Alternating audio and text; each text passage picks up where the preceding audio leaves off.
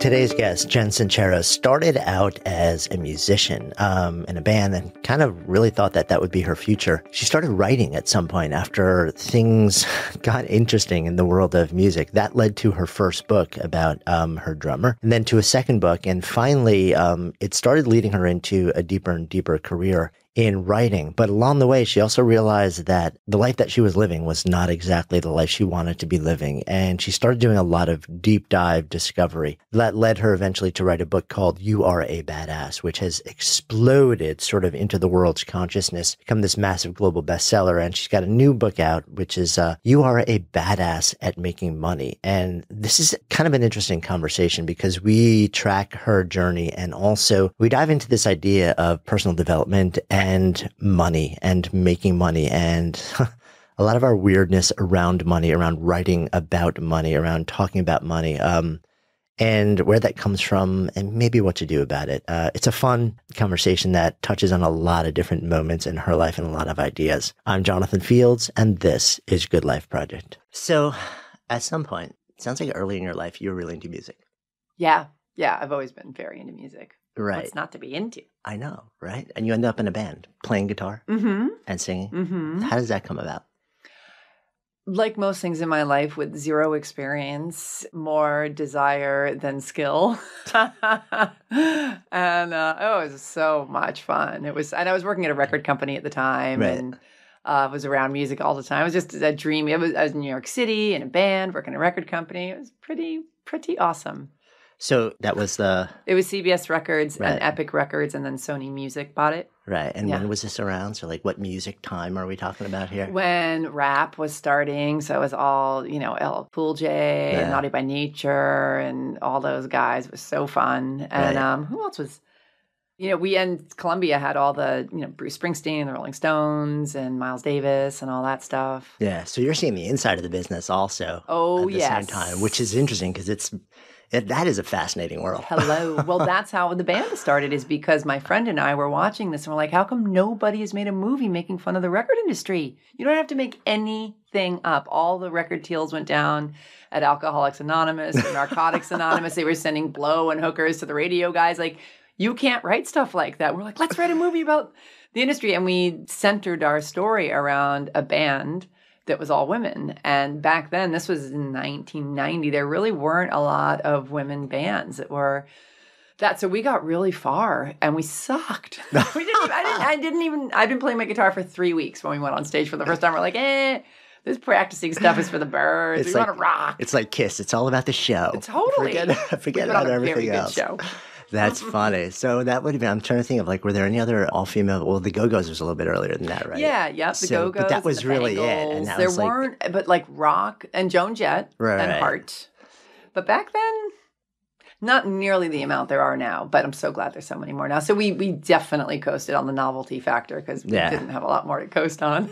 And we knew how to market because we worked at a marketing company, marketing department of a record company. So right. Did you end up getting signed at some point? Columbia gave us a demo deal, probably just to get us the hell away because we would not leave them alone. It's like, please stop bothering us. Seriously. We'll take it. Totally. Yeah. Oh, that's awesome. So and you ended up touring around also? Or? No, not so much. No, we didn't ever leave. One time we put all our friends in a van to Philly. Everybody got out of the van. We played for them. We all got back in the van and came home. That was our big tour. Well, it kind of counts. I guess that's true. It's like a one city kind of tour. Yeah. That's awesome. So, I mean, around this time also, it seems like, were you writing at the same time? I wasn't. I was right. My job at the record company was as an advertising copywriter. Okay. So I was in the in-house ad agency writing like Ozzy Osbourne TV scripts and ads and stuff like that. But which came in huge help as my writing career took off because I'm pretty good at writing book titles now. But it trained me for that. You're always like, what is the meaning of this job? Well, you've had so many jobs over the course of your life, at least I have, that I'm like, what am I doing here? And I got to say, I have used the whole buffalo in my life now for sure. Every job. Yeah, no, I totally agree. It's funny. I did a whole bunch of copywriting also. It's like one of those rare skills where anything that you do, and it's all about human psychology. It's like, what do I need? Like, what flips do I need to switch to inspire somebody to take some action? Yeah. It's like this massive puzzle. Yeah. Kind of musical in an interesting kind of similar way. There's a cadence to language. Absolutely. Yeah. So at some point you end up, well, tell me how your music career winds up. It's not very pretty. So I was in Crotch, which was my band in New York City. Fantastic music video, by the way, on your About page on your website. Thank you.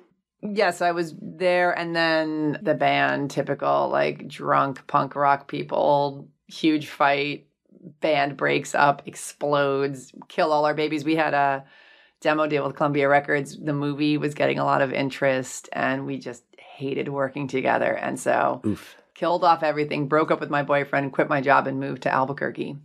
So that was and then when I got to Albuquerque, I met Albuquerque had an amazing local music scene. I was in a band with people who actually knew how to play. So, and I was all New York, and it was really fun. And so I sort of wrote a lot of the songs and brought them to the most amazing musicians I've ever played with. And it was a good band. It was really, really fun. That's awesome. So you were doing the songwriting and playing also? Mm-hmm. I was playing. They were way better players than I was. So I did play, but I was definitely in the background because they were great. So what else is happening with writing around here? So you're starting to write music. Yes, I was writing a ton of music. And at that time, let me think, what is the order of my life? No, still hadn't written a book. So was in the bands there. I was freelance writing back at the record company in New York. So I was freelancing and living out west and loving it. And then my drummer at the time, he became my boyfriend, and it was explosive again. I used to drink a lot. And anyway, so we broke up, and the rock star thing didn't happen, and I'm living in Albuquerque, New Mexico. I was like, I have got to get my poop in a scoop, and there is not enough opportunity here. I don't know what the hell I'm doing with my life. And I was really done with New York City. I was like, well, I guess LA makes the most sense because it's an internationally viable city. It's, creative people can be very successful there, and there's a lot of nature. At this point, I was like unavailable for the concrete jungle anymore.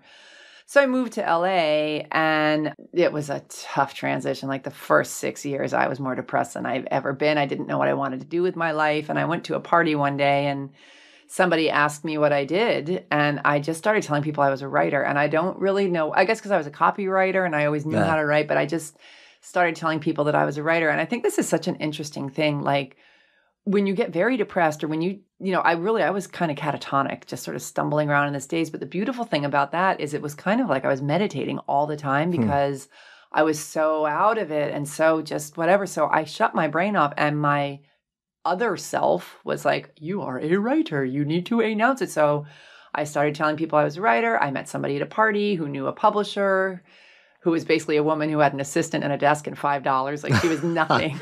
And she's like, listen, I got no money. Here's the worst contract in the world. You have nothing to show me. You could write a book. Let's do it. Let's give it a shot. And I was like, great. So I pitched her the idea of writing a book about a chick in a rock band, because that's all I knew about at that time. And that's my first book, Don't Sleep with Your Drummer. Mm-hmm. So it was, semi-autobiographical. So while I was writing that book, the little company she had got bought by a monster book packager. Yeah. And then that monster book packager sold it to Simon & Schuster. So my first book came out on pocketbooks. Yeah, so it became like this. It was insane. So I was just like, whoa, how, there I am, like in my bathrobe in my kitchen, crying and writing and trying to figure out what the hell I'm doing. And all this was happening. So it came out there. And then after the book came out, right after it came out, my neighbor was giving me a haircut in Silver Lake, Los Angeles. And he was an interior designer, and he got a phone call from one of his clients. And he's like, here, talk to this guy. I got to go get another pair of scissors. And I talked to the guy. He ended up being a producer. And he's like, what are you doing? I told him about my book. He's like, I'd love to read it. And the next day I was at the head of development at HBO. They wanted to turn it into a TV show. Huh. So it's just been this crazy roller coaster. It's like one thing after another. And not planned. Not planned. That's what's so interesting to me about it. Not planned, but going, like, letting it lead you. And that's what I think that I've learned so much throughout my life and that I write about in You Are Badass at Making Money and all my other books is like, you don't have to have everything figured out. You just have to know sort of what feels right. Because if you wait to know everything, you don't know it yet. You haven't done it yet. Yeah. I mean, it's so interesting, right? Because we hear in a lot of the sort of like the self-help world, like one of the big things that you see on posters and stuff like this is, if you don't know where you're going, you're like, that's exactly where you'll end up. Or like you have to have a really well-defined endpoint for you to be able to take anything, because then, like the rest of your time is, you spend all your time plotting your way to that endpoint. Right. I've never found that to be reality. Like there's that rare person where they're like, at 5 years old, I'm going to be a veterinarian, right? And then Right. we hold that person up as sort of, like this is the example of what we're supposed to be. But I don't think I've ever had a conversation with, maybe not ever, but the vast majority of people, it's like kind of stumbling my way through. And isn't it interesting that we think the other way is the norm? Meanwhile, the majority of the population is having a different experience. Yeah, but I think it's sort of like there's this really fine line. I'm curious what you think about this between sort of like stumbling mindlessly and stumbling with intention. I agree. And I think with the intention, so here's the thing, you're stumbling mindlessly when you're not being intentional. And so like with the writing stuff, like I knew I was a good writer. It wasn't like I was going to suddenly become a fly fishing expert and I'd never fly fished. It was like, it made sense for me. And so for me to go, if I was feeling called to go fly fishing, that would be a different thing. But it wasn't like, it had some energy for me. And so even though you may think you're stumbling along blindly, when you let your desire and your intuition lead the way, that is as clear as it gets. You may in your conscious mind feel like you have no idea what you're doing, but I don't believe that is stumbling blindly. Stumbling blindly is ignoring what you know intuitively and pretending you can't have it. So you're going to go be a doctor when you hate being a doctor because that's what your father told you should be. That I completely agree. Yet so many of us take that latter path. It's like we take that path because it's, been prescribed by parents or society or whatever we think it's supposed to be. Because I do think the idea of just trying a whole bunch of things is kind of shunned. Yeah, I think so too. But so again, it's like all for experiencing all of life and for doing what you love and feeling things out. And if you want something, so let's say you want a career, or you want a relationship, or you want money. If we're going to use my new book as an example, like you got to focus on making money. You can't just do a bunch of crap and kind of hope it's going to work out. If you want a certain career, you do have to focus to a certain extent and lean back and surrender and see what happens. But I know for myself, I spent well into my 40s not focusing, and especially, gosh, with the money thing, like you're not supposed to focus on money. Talk about something that is shunned. Holy moly. You tell people you're focusing on making money, they will not speak to you anymore. There's a lot of stuff around. Well, especially in the two places where you have deep like passions and interests, right? Writing and music. I'm sure there are other places too. I don't want to sort of like pigeonhole you. Yeah. But those are two worlds where you're like, oh my gosh, I just want to make, like I really want to make a lot of money. And people are like, that's not what this is about. You're not allowed. You're a sellout. Yeah.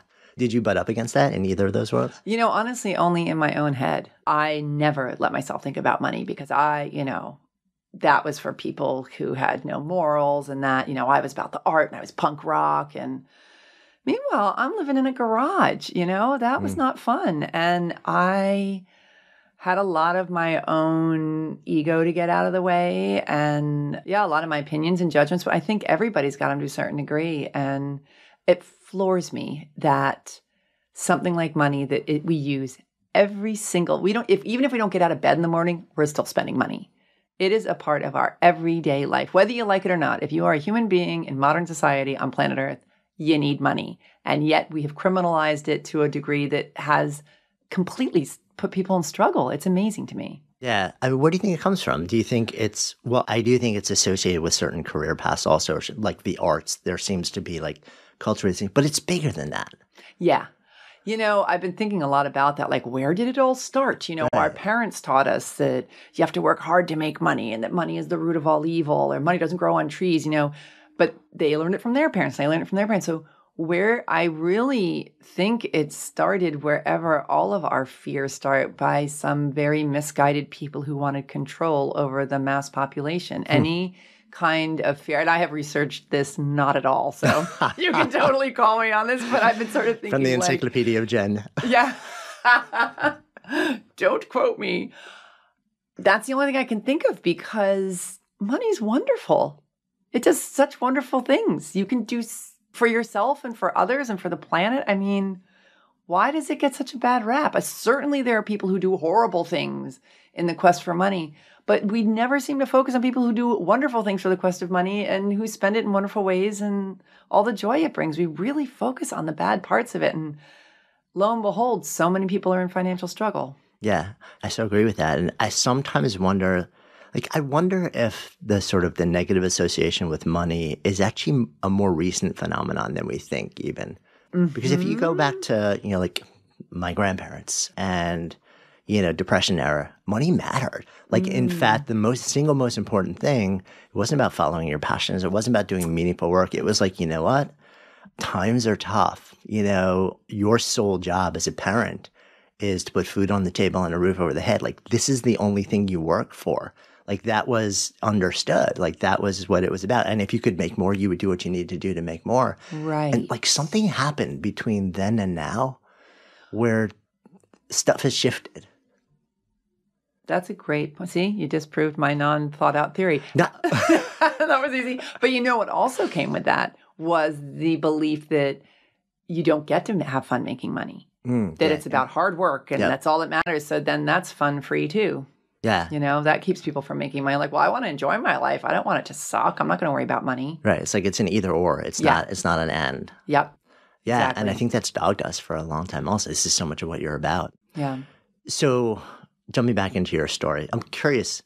I don't know if you can remember back to this, but like in that party when you're like, I'm a writer, do you remember if you said I write versus I'm a writer? I said I'm a writer. Yeah. Because I was having a conversation with a friend of mine who's a positive psychology guy. And he said, one of the key definitions of a passion these days is when you step into it as an identity. Like it's the move between saying I write versus I am a writer. Oh, yeah. And it's big. That's when it's sort of like there's something which is really different about that. Right. Have you felt that? It's so funny. So I said I was a writer, but again, I was like zombie woman. I didn't even know what I... But something inside of you said that. Something inside of me said that. And yet, when Don't Sleep With Your Drummer showed up at my house as a published book, like I remember it came in this manila envelope. I totally remember looking at it on my floor and being like, I couldn't open it. I was so freaked out by it. And it took me years to be able to say I'm a writer consciously. Like my subconscious was like, bitch, you've been writing like you're totally a writer. What's the big deal? I was like, get it away from me. I can't say it with a straight face. It was beginner's luck that I wrote that book and it got published and HBO optioned it. That was total beginner's luck. Right. It could have nothing to do with talent or hard work or years who of I effort. am. Right. Yeah. It really took me a long time to do it. It was very interesting. I remember thinking about that a couple of years later. I was like, wow, I can finally say I'm a writer and feel honest about it. Do you remember, was there something that happened that allowed that switch to happen? Or was it just a gradual evolution? It's a maturing into it. And I feel like that's the way it is with, today and with my last book too. People are like, when did you know, when did you make the decision to change your life and to go after making money or go after your coaching career or whatever it was? And it never, for me, like some people really have near life experiences where they're like, I am going to die and I have to get my act together. And they wake up to that. For me, it was honestly just sort of a ripening. And I really think that is the way it is for most people where after a while, you just wake up and start getting your act together. Yeah, I know, because I'm always looking for the inciting incident, but sometimes it's not there. Or it's just a series of like tiny little blips that add up. Well, it's kind of like that whole aha moment thing where you have to hear something over and over and over, and then all of a sudden the light bulb goes on. You don't know why. You suddenly get it. And I think that really is the way it is with most life transformations. You get it. I so agree. And I think there's something that happens which changes your belief system. I know this is something that you talk about and write about a lot, right? Is the idea of your beliefs and sort of how they play into your willingness and ability to go after certain things in your life. And maybe sometimes there is one big, deeply emotional, jarring moment that flips that belief switch. But maybe another time it's like it's slowly shifting. And then there's this tiny little thing. That's the last thing that makes you say, I need to let go. I always compare to, because I remember one time breaking up with a particular boyfriend of mine and I was in it and that was my reality and we had this thing. And then one day I was at the laundromat. I was like, I can break up with him. I was so miserable in this relationship. I mean, it was so stupid. Like my friends have been telling me to do that for months. But for some reason, I got it. And I think it's that way I really do think it is that way for most things in life. And I think it's like what you were talking about before, how people feel like they're supposed to know exactly what they want to do. I think people are looking also for this moment when everything changes and the light goes on. For the most part, most people, you just sort of wake up. Yeah. I mean, Which is then everyone, that people listening to this, they'll be like, well, when's it going to happen to me? Right. You got to keep showing up for work.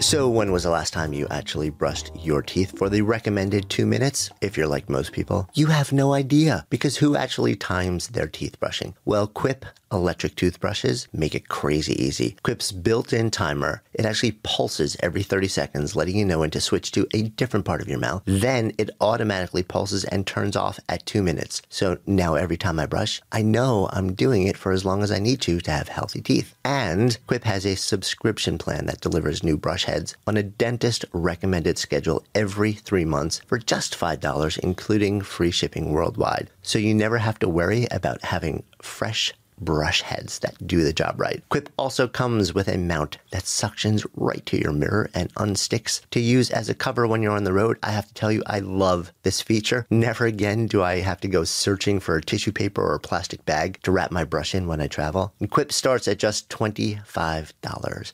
If you go to getquip.com/goodlife right now, you'll get your first refill pack free with a QUIP electric toothbrush. That's your first refill pack free at getquip.com/goodlife, spelled GETQUIP.com/goodlife, or check the link in the show notes.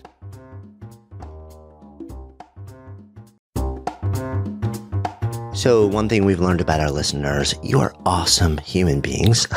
So we wanted to find a way to bring you all together in real life, and that's why we created Camp GLP. So imagine stepping out of your day-to-day life and just dropping into this gorgeous 130-acre natural playground for 3.5 days of learning, laughing, moving your body, midday naps, and reconnecting with people who see the world the way that you do and accept you as you are. No facade, no posturing, just plain you. And then imagine learning from a lineup of inspiring teachers and leaders, from awakened careers to art to entrepreneurship to writing, meditation, everything in between. It's really a beautiful, accelerated personal and professional growth experience. And it's also one of those really rare opportunities to create the type of friendships and stories you thought you probably left behind decades ago. And it's all happening at the end of August, just 90 minutes from New York City. And right now, you can lock in your spot and get $100 off the full registration fee. Learn more and grab your $100 discount at goodlifeproject.com/camp, or just click the link in the show notes. Like for me, I was reading every self-help book under the sun. I knew I wanted to change. I didn't know exactly what it was going to look like, or, mine was around money, but. Right. Was this after the first book, after you started getting that so this was, I wrote the first book, then I wrote another book. Right. And you can be a quote unquote successful writer. And I was getting published by real publishers, but I was not making any money at all on those first 2 books. And I was still freelance writing, hustling my ass off, living in LA, just slogging through it. And, Was there a voice at that time that kind of just says, like, this is what it looks like to be a writer? Yeah. Yes, there was. That you don't make money as a writer. Absolutely. Yep. And then I realized, because I really believed that, then I got to do something else. There was a part of me that's like, I am unavailable to be this broke. It was boring. It was boring. Being broke is so boring. So I hate being bored. And that's when, so I moved from Silver Lake to Venice Beach into a converted garage, and I remember moving into this place and like going to look at the apartment and being like, oh my God, what is my problem? I think at the time when I moved in, I was in my like 39 or 40. And I was like, I am mortified that this is it. This is what the best Jen Sincero could do at 40. I'm moving into a freaking garage, but I had to live by the beach. I was like, I don't care if I have to live underneath a car. I'll just do that. But I was really disappointed. And I kept saying no to the apartment, but I ended up taking it. And it was the smallest apartment I've ever lived in. And I lived in New York City for 8 years. So that's saying something. That's saying a lot right there, actually. Yeah. I don't even think it was 200 square feet. How big is a 1-car garage? But I did it because I wanted to be over there. And being by the beach changed my life, honestly, because LA is not my town. I do not like it there. And I have amazing friends. And I would not be where I am today if it wasn't for LA. So I'm so grateful to LA, but I just don't like it there. So you end up by the beach. What's the thing that's different about that? I'm a big hippie, and I love walking on the ocean and hearing the waves crash, and the sun sets over the ocean every night. I mean, what's better than that? Seeing the Yeah. sunset over the ocean. For me, anyway, it was really, really a big deal. I rode my bike everywhere. I didn't have to drive in LA traffic. I loved it. And how much do you think your physical setting affects you? I think it's enormous, personally. Because I think the same thing. I think so many of us, we don't really think about it that much. Yeah. Yeah. Well, that's why a big part of the quote unquote work you do to change your life is to change your surroundings, whatever you can. Like, so even back in the day, I wrote about this too, just like when I was living in the garage, even though it was by the beach and I was so happy, it was a freaking garage. So I like prettied up my garage with, I didn't have money, but I certainly could give it a new paint job or hang up some pictures and get curtains. If your spirits are low and you're feeling dragged down, do whatever you can to lift yourself up if you want to change your life. Because to come from a place of depleted energy, it's impossible. And you don't need to be rich to do that at the beginning. You can make little changes. And, music is a huge motivator for me too. So I put a moratorium on sad music. I was like, I'm changing. Seriously, like I was just telling somebody, like, I love Neil Young, but he bums me out. So I made that off limits when I was changing my life. I can listen to Neil now and be okay. Right. It's like these are the acceptable genres, and like here's the beat count that's going to work for me for this season of my life. Right. And no jazz. No, right. It's just like the little, fake Kenny G type of jazz. No offense to Kenny G. I'm sure it's great. Yeah, it's funny because I grew up down the block. The end of my block was beach. And I never really... Where? Just outside of New York, actually, Long Island, Port Washington. Nice. Uh-huh. So I didn't realize until much later in life how much being by the water mattered to me. Mm-hmm. It doesn't matter if I'm in a big house or a big apartment or anything fancy, but just knowing that I can somewhere nearby, I can sense that there's water. I don't have to be in it. There's something about that that kind of drops my heartbeat and my blood pressure. And it's like a place where I just go to touch stone. I think it seems like it was probably that way for you too. There's just something about certain environments and geographic settings that just really make a difference on a level that we don't acknowledge very often. I totally agree. And I think it's very primal also because now I live in New Mexico. Right. Nobody in my family has ever lived in New Mexico. I have no history with it. And the second I stepped foot into that state, I was like, I'm home. Ah, that's so interesting. Yeah. And there's no town I live in Santa Fe now. I used to live in Albuquerque. Like, Santa Fe's okay. Albuquerque's, but it's New Mexico. There's just something about it. Yep. It's kind of annoying. I wish I could go somewhere else, but this is my place. Let me go. I know. Yeah, that's so cool. So you do a second book, momentum is building, but at the same time, you're going through this thing where you're like, this stuff isn't right. And what starts to bring you out of that? So I'm in the garage, I'm living at the beach, and again, just 40 years old, unimpressed by my financial progress. I don't know. I mean, one thing that did change it, but this isn't the pivotal moment. I went to India by myself around that time. And the thought of traveling all the way to the other side of the planet by myself scared the living crap out of me. I would wake up in the middle of the night in a puddle of sweat. What am I trying to prove? Why don't I just cancel my ticket? I don't want to go. But of course, inside me, I'm like, totally want to go. Yeah. And I made myself go, even though it literally was one of the most terrifying things I personally have ever done. And then, of course, the second I get into the international terminal of the airport, I'm like, bring it on. And then I went and I had the greatest 6 weeks of my whole life. It was transformative. And I thought when I got back to my little garage that I'd be so grateful to have anywhere to live after, some of the poverty that I saw in India and some of the stuff I saw there. I'd never seen stuff like that before. And I had the exact opposite reaction. I got home and it was more about overcoming a fear of mine and doing something that turned me on to that level that was also equally as terrifying. I came back a completely different person. I was like, if I have to spend one more week in this damn garage, I'm going to start screaming and never stop. And I started looking for apartments, still had no money, traveled out of a backpack, scraped together money out of the couch cushions to pay for the ticket. Don't even know how I pulled it off. But my decision to change my life at that point was full throttle. Venice Beach, California, not a cheap place to live these days. Yeah. And this was back right when it was starting to turn and everything was, crappy one-bedroom apartments for $2,000 a month. Right. Anyway, but I had decided, and I'll never forget, I wrote a list. one of the reasons I moved into the garage, I was like, in order to get a place in Venice, you got to know people in Venice. So I was like, I'll just get there. I'll live in this damn garage and I'll meet people. So I wrote an email to all the people that I knew in Venice Beach. I was like, this is what I want. I want at least a 1-bedroom that doesn't have a car parked in it. And I wrote out a list of everything. And then it's like very specific, not just the one. And I said, and ideally 10 feet away from where I live now, because I loved my neighbors. And the next day, my upstairs neighbor, it was this funny house. It was almost like a lollipop. Like I was in the tiny garage below and there was this big house on top of it.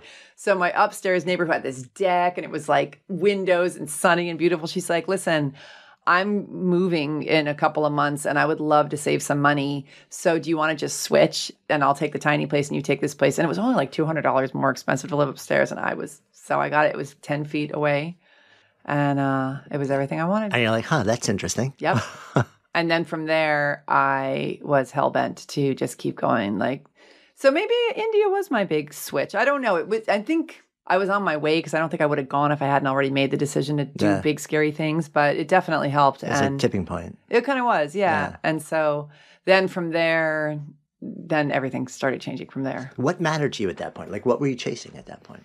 Freedom. I hated feeling like I couldn't do things I wanted to do because I didn't have the freaking money. It was freedom and also feeling like I knew deep down that I could do great things, that I could do greater things than what I was doing, and just wanting to be the kind of person that could do whatever the hell she wanted, and to really see how good it could get instead of being a victim and a whiner. And for me, I think the main thing was about personal accomplishment.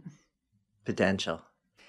Yeah. And frustration with feeling like, come on, really? I mean, was there a voice in your head that kind of was saying, Jen, that there's stuff inside of you that's so much better than what you're putting out into the world? Absolutely. Nah, I think so many of us have that. That's why I call my book You're a Badass. Yeah. Because everybody's a badass. They are, really. I'm trying to remember, a couple of years ago now, maybe, we did a survey among a bunch of different people. We're kind of like, what's the one biggest thing that if you could change, you would? And the single biggest pain point was people feeling like they were not, quote, living into their potential, and they had no idea how to close that gap. It's so excruciating. Yep. To read that, I remember reading it, and I kind of knew that would be part of it, but to see that was the single biggest pain point for so many people. Mm-hmm. Yeah. And I think the reason it's so excruciating, and it's going to get a little woo-woo, so hold on, but you're given your desires when you're born. I really do believe that. And it's sort of this I'm a writer, whether I like it or not. I actually don't really enjoy the process of writing, so I'm kind of annoyed about that. But gonna have drawn a different straw, man. Bad mood about my programming. But and you've got these desires in you, and I love to travel, and I love adventure, and I love variety. And my older brother likes to paint his house and never leave the country, and I remember one of the funniest conversations we ever had. I moved to Spain when I was right out of college with a bunch of friends from college. And we just found out we were going to Barcelona and we're so excited. And I call him, I was like, I have amazing news. And he's like, so do I. And he's like, you go first. I was like, I'm moving to Spain with my friends. He's like, that's awesome. I was like, what's your news? He goes, I just bought a washer and dryer that fit perfectly in the closet. I want to put them in. And it was like, we were equally as excited. Double score. Right totally. He would hate my life and I would hate to live his, and everybody's happy, funny. Right? So, and I do think that's part of our DNA. And so because it really is who you are, your desires really are, they make up who you are. And when you have the audacity to let yourself be who you are fully, I feel like I have crappy days and stuff happens. It's not like all perfect all the time, but what a different feeling than squashing myself and deciding that I can't have, or focusing on all the reasons why it'll never happen, or, defending that the economy sucks and artists can't make money and it's not okay to make money because bad. It's like, what a snore compared to what's out there. And I think intuitively people know that. That you're meant to do what you're meant to do. All of nature is meant to flourish, really. Yeah. Well, I think we know that we're meant to do what we're meant to do. So I totally agree with that. I think we do all have that sense within us. And I wonder if the struggle is, but what is it? Definitely. And so I got two answers for that Yeah. one. One of them is a lot of times you actually know you've just decided it's not possible. Okay. You've decided you can't make money at it. That's usually the biggest one. Like, Yeah. I know what I want to do, but I can't make money at it. Completely agree. Yeah. So we just deny it because it's easier to do that than to deal with the fact that we're not doing it because of Right. money. Yeah. So I don't know. I don't know Yeah. because I do know, but I can't make money at it. So next, Right. instead of this is my one and only life on planet Earth is me, and I'm going to figure out how to do this thing I love to do and make money at it because this is my only chance. Yeah. So that's one. And I think that is actually a hell of a lot more common. And then sometimes you really don't know. And that's where I think it's really important to start taking baby steps and just, okay, so you don't have to know the entire thing, sort of like what we were talking about before. What do you know? Find a job doing something that feels kind of okay, that's sort of kind of in the direction of something that feels right. And then you get that job and you start doing that thing. You're like, oh, I hate that, but I love this part of it. And then you've gotten some more information and you've met some more people. But sitting around thinking in your head, trying to figure it out without taking action is a hellhole that I lived in for decades. Yeah. Decades. I so agree with that. Yeah. I think because we're like, well, I'm smart. I should be able to reason this through, right? It's like, no. Absolutely. And the cosmic joke is you've never done it before. Yeah. Like you're trying to figure out something you've never even done before. How the hell are you supposed to know if you like it or not? Yeah. I remember a couple of years ago sitting in a big event hearing this guru on design thinking. And he said the two most dangerous words to innovation and creativity are prove it. Prove it. Because anything genuinely new and different and innovative is not capable of being proven before you do it. I love that. So it kind of like, it's like, why wouldn't that apply to life? Yeah. Well, that's that whole thing about I'll believe it when I see it. No. And when you're really the innovator, you have to believe it first and then you see it. Did I do that right? Yeah, I'll believe it when I see it. When I see it, I'll believe it. I can't remember. But basically, you have to believe in it. It's like, we're going to put a man on the moon. Like, I believe that can happen even though I've never seen it. And I'm going to do everything I can to make that happen. And that's how we get a man on the moon. If you wait around for, to see it somehow first, yeah. it won't ever happen. This is something that you speak and write about also, which is sort of like the idea of, like, once you start to get that sense of directionality, you're like, that's the thing I want to be or create, or that's the place I want to go. Like, get clear about that when you can get clear about it, and don't worry so much about the how, because it will reveal itself over time. Because you don't know how. You've never done it before. So shut up and just do what you know how to do and take big, scary risks all the time. So you talk to people about this like all the time also, and you're right. Have you found that one of the big resistance points to taking that first step and the second step is that people want to see the entire trajectory before they take the first step? Totally. The unknown scares people more than anything on Earth. And meanwhile, we're on a planet in outer space flying through, like, there is no known. Come on. Yeah, but, and that is such, the puzzle is you don't get to feel comfortable if you want to change your life. You just don't, because you're comfortable. That's why we call it our comfort zone. So, people stay in relationships that are horrible where they're getting beaten up because it's familiar and it's known. They're miserable. Their life's in danger, but they'd rather do that than leave and experience being alone or whatever it is. So a lot of our lives, we're kind of like letting ourselves get beat up. I was, by being broke all the time and feeling squashed by myself and having my potential just have a big wet blanket on top of it. But I wasn't willing to get uncomfortable and take the risks of maybe people judging me for wanting to make money or doing things I had no idea how the hell to do because I'd look like an idiot. Or, the big one for me was investing money in hiring people who could teach me stuff about money. That was really one of the biggest things I did that scared the living hell out of me. How much of that was about money and how much of it about was saying, I don't know everything. I need help? Equal amounts, I'd say. Yeah, it was both. Actually, by that time, I was totally ready for somebody to tell me what the hell to do. I was like, good, you figure it out because I can't. Please, take all my money. Take everything I own. So it really, because this is a question that comes up a lot, right? Because folks will often say, like, okay, so there are these two things. One is we hate to be vulnerable. But at a certain point, you have to say, I don't know. And, like put on the beginner's mind hat and say, like, I surrender, like, show me the way. We all do. It doesn't matter how smart you are. Like, nobody gets out of that scenario. Right. And then the other thing is the money side of it. And I think the thing that often comes up for a lot of people is like, if I had money to pay for all of these things, I wouldn't need all of these things. Correct. Talk me through this. So waiting until you have the money is the fastest way to wake up at 95 being like, whoops, forgot to live my life. So for me, I'm in a converted garage. I think I was making maybe 30 grand a year. And I decide I'm going to change my life. I come back from India. I'm going to every free money-making seminar I can get my hands on. I am reading every self-help book under the sun. I am learning about money. I'm obsessed.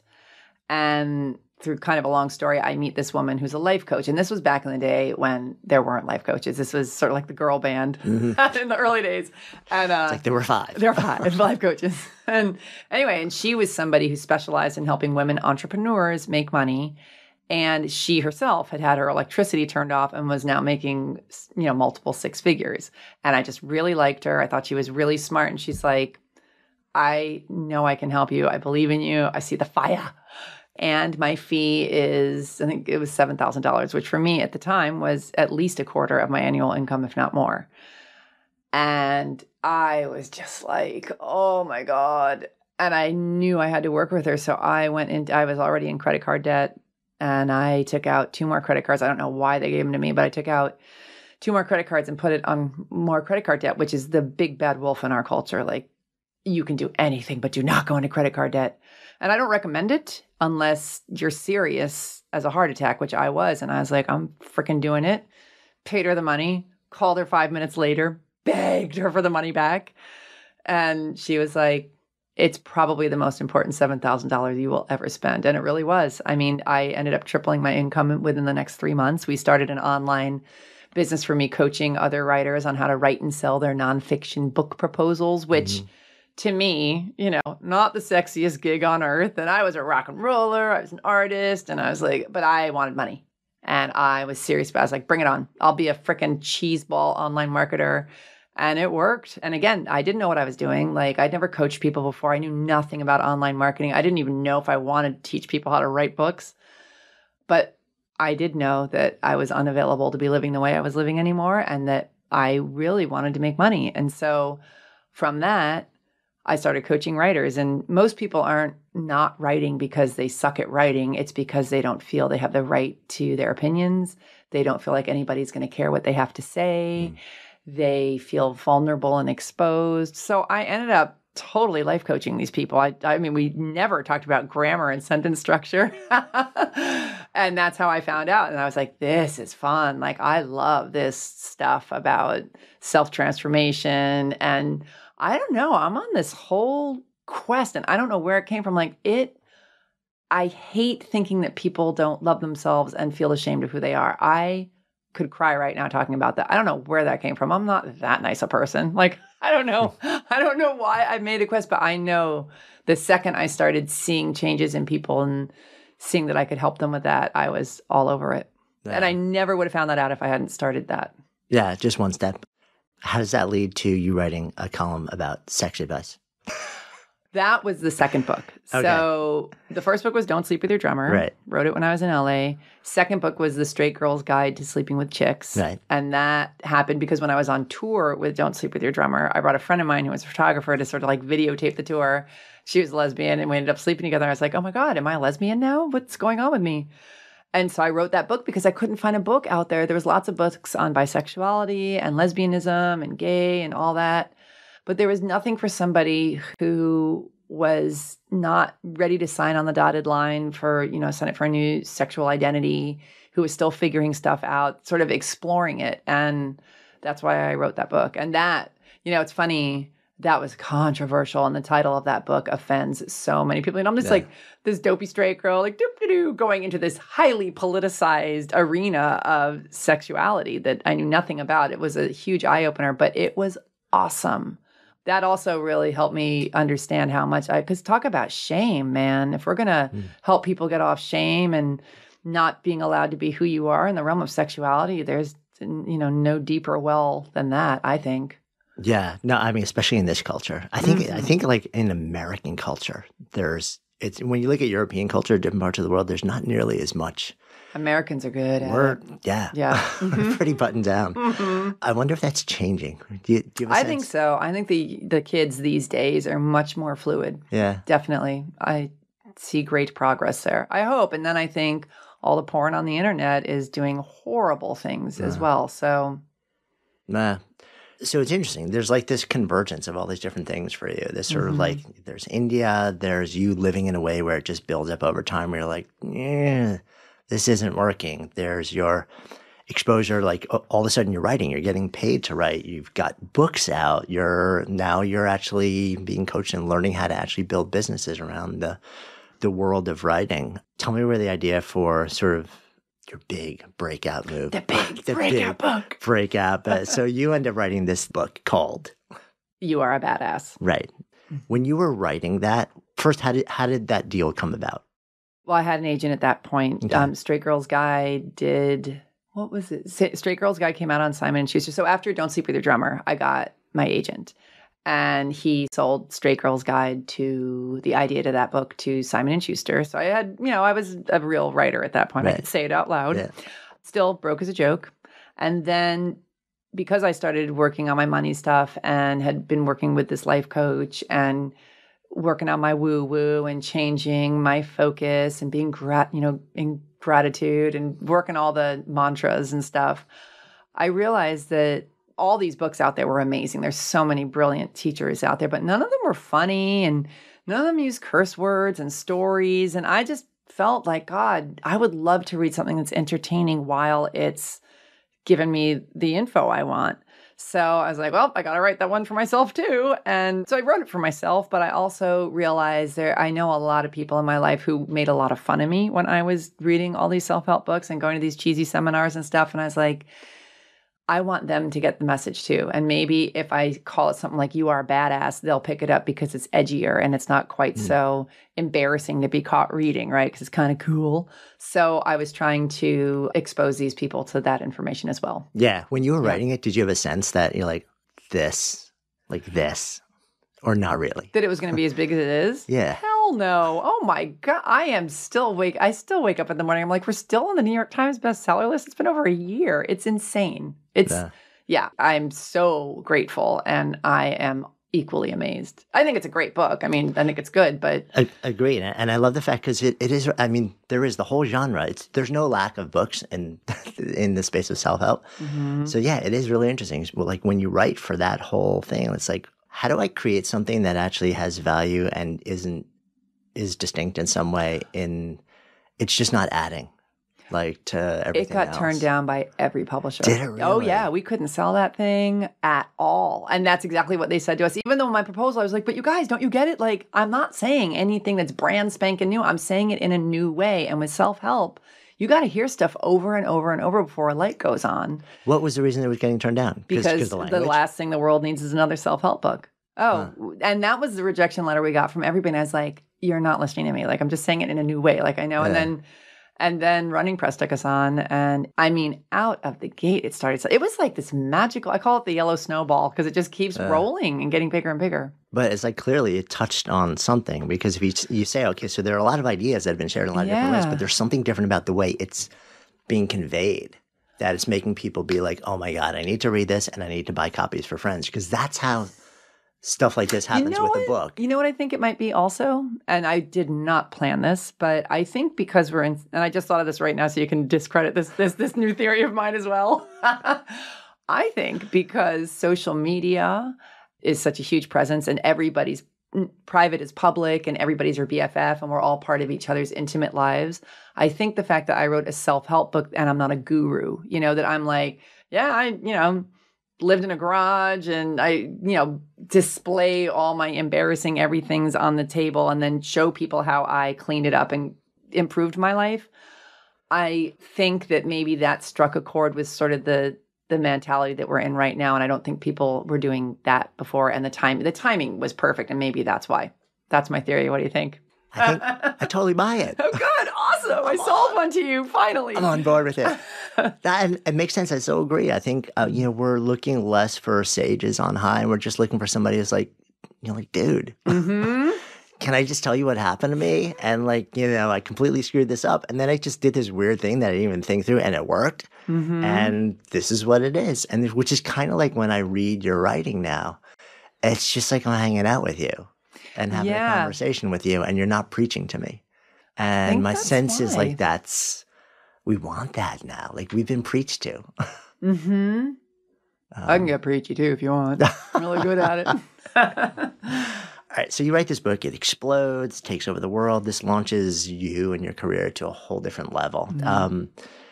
You got a new book out now, which takes that and kind of builds, and it focuses on money, which feels like it's almost coming full circle to you emerging from Venice. Like why this addition to the Jen Sincero body of work? It had to be money. Like now, because now I have money as a writer. I am actually making really good money as a writer, which was quote unquote impossible.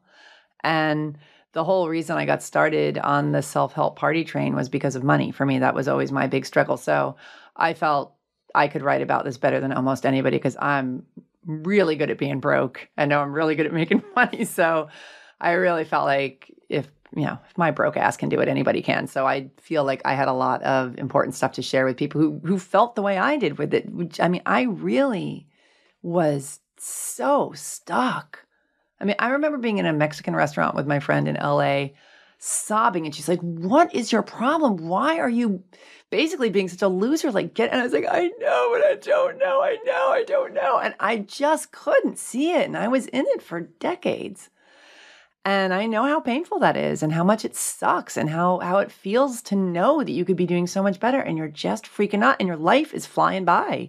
And you're seeing all these other people out there who aren't nearly as fabulous as you, raking in the dough, living lives they love, doing cool stuff. And I feel really strongly about it. And I also, I want the good people of Earth to make a lot of money. Like I feel like if I pull up behind one more rusted ass Subaru with a visualized world peace sticker and, an Obama sticker, it's like, come on, guys, let's turn this ship around. Like we need the altruistic, big-hearted people of Earth to make a lot of money because that's power. And that's how your voice can get heard. And that's how the things that light up your heart happen on this earth really is by having money. It's not everything, but it sure as hell helps. Yeah. And it's funny because I'm sure there are going to be people listening to that and being like, but it's not life is not money. So I want to come back to the part of the conversation we had earlier, which is that this is not money instead of power, instead of freedom, instead of passion, instead of, this is yes to all. This is, yes, pursue the deepest part of yourself. Yes, pursue your desire. Yes, pursue the things that make you be a lit up human being and contribute to the world fiercely and be generous and rise above and bring people with you. And there's a vehicle that we all have access to that will allow us to do all of that potentially more effectively. And it seems like for me, that's what it translates to you when we talk about money. This is a mechanism for you. Yeah, it's just a tool. Why does everybody get so uppity about, but it's about loving other people and giving and being of service and helping old ladies cross the street. It's like, yes, it certainly is. And it's about money if you're a human being. Like it or not, it's not an either or. It just makes me really mad because it really stops people in their tracks. And it's such a dopey argument. Yeah. It's funny. I've had similar conversations with folks. And one of the things that has seemed to sort of ease the conversation is like, what if you thought of it as a conduit? You're kind of like, you're the pass through. You're like, you have some sort of you've cultivated some sort of ability to be able to offer value that people want to then pay for, and you maybe pay for a lot, so you can sort of amass a certain amount of money and then be a conduit to then, you don't have to hold on to it, like root it to whatever causes or other people or organizations you feel are going to do the most good in the world. What's interesting is like people tend to feel a little more comfortable when you kind of frame it as. You have to do something for these people. Because I can say I was one of them. But money, okay, so that whole thing, money is currency and currency is energy. It's just a flowing energy. There's no reason to have a protest about it, you know? And I think it's the whole, like, it's an end, not a, this is not money instead of all these really deeply meaningful things. Yeah. This is a power tool. Or it is. Power tool of love. Going back to your original crotch video. Exactly. It's power tool. Oh my God. Everything okay, comes wait full a minute. circle. I'm serious. Like, I never connected power tool of love with money. Okay, everything's different. That video is getting taken off my website. It's going to be on the front page now. I am the connector. Oh my God, that's hilarious. So we're getting the 55-minute warning here. So let's come full circle. Okay. So the name of this is Good Life Project. So if I offer out the phrase to you to live a good life, what comes up? Listen to your heart, grasshopper. Really get quiet and listen to what you love to do and what's important to who you are, and really try and block out what other people are doing, what other people think you should be doing, and trust that what lights you up for a reason. And that reason is that you're on earth to share that with everybody and to go be the biggest badass at that you can be. Thank you. Yeah. Hey, if you're still listening, thank you. I love that you've enjoyed this episode so much that you're still here. That's awesome. You are awesome. And while we're wrapping things up, might as well share a quick shout out to our really fantastic brand partners. If you dig this show, and I'm guessing you do because you're still here, please support them. They help make the podcast possible. Check out the links in today's show notes. Oh, and don't forget also, grab your spot at this year's Camp GLP. I will be there. Our amazing family will be there waiting to hug it out, to talk it out, to just really enjoy our time together. If you've been waiting, be sure to register soon and lock in your spot and get our final $100 discount. Visit goodlifeproject.com/camp today to learn more, or just click the link in the show notes. See you next week.